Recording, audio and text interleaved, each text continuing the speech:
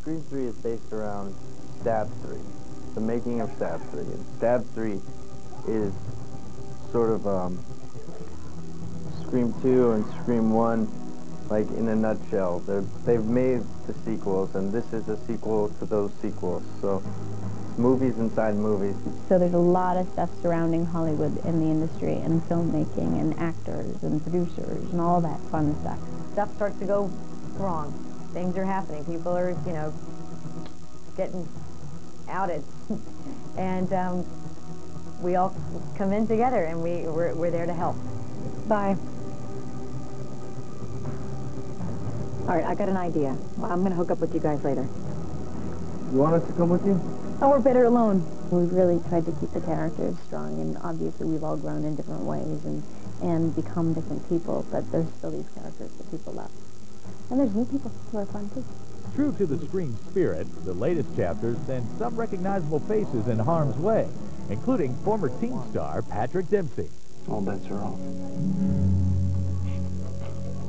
Did you request this case?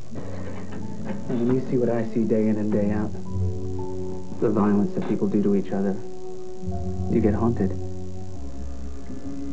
What do you mean? I know what it's like to see ghosts that don't go away. Be watching a scary movie in your head, whether you want to or not. I played Detective Mark Kincaid, who was basically trying to find the killer. I can handle fans. You see this, Stewie? I haven't had one of these in a year and a half. Someone's gonna pay for this. Jennifer, settle down. What happened? I'm with him. You. Like I'm ever going to win an award playing you. There's been a second murder.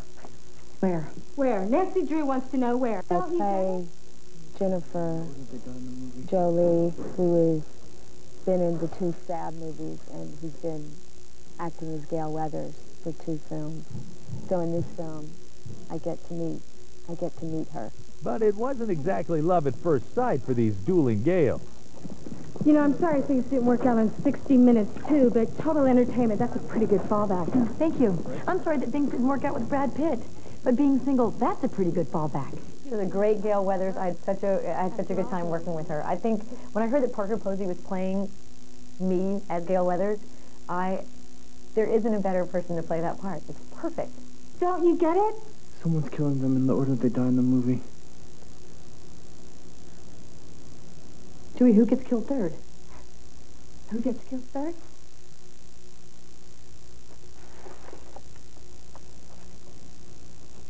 All this mayhem doesn't sit well with Scott Foley, who plays the director of Stab 3. After all, he's got a film to finish. Why couldn't someone have killed the cast from Stab 1? Huh? Or Stab 2? Why me? What? John, what did we do wrong? Hollywood is full of criminals whose careers are flourishing. I'm not a... Roman Bridger. He was a first-time feature film director. He's directing music videos and commercials, but, he wanted his big break, and he got it. He was having a tough time.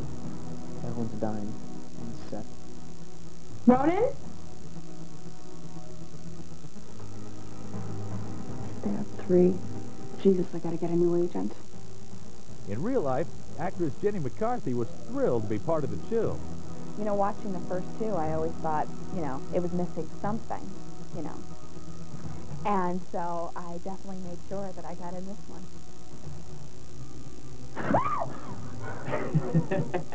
Stan, my man, he does good work, huh? Tyson, go to hell.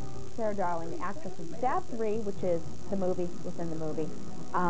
She's kind of the anti-bimbo. She's trying very hard to get a lead. She wants respect. I'm not happy that I'm 35 playing a 21-year-old. I'm not happy that I have to die naked. And I'm not happy that my character is too stupid to have a gun in the house after her boyfriend's been cut into fish sticks. Went through it myself. Yeah, I mean, when I started, it was tough getting, good scripts. If I saw Bikini Car Wash again, I was going to die. I was having enough of that. She's very, very bright and has a wicked sense of humor. So, she came in and really took the crew by storm. Thank you for calling Sunrise Fiction Studio. If you'd like to get in contact with us, press 1. Besides, if you'd like to... Coming up, get inside the real-life love story that made Scream a dream for 2 of its stars. Plus, we'll reveal the security measures that had the stars scared stiff. I was scared for my own life. But first, another BTS IQ test.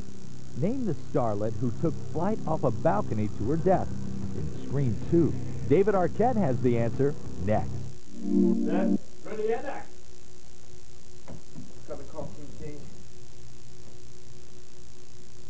Where is it?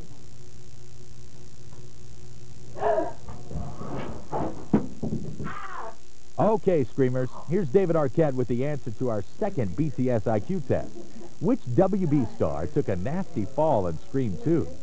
The answer to trivia question number 2 is Sarah Michelle Gellar from the WB show, Buffy the Vampire Slayer.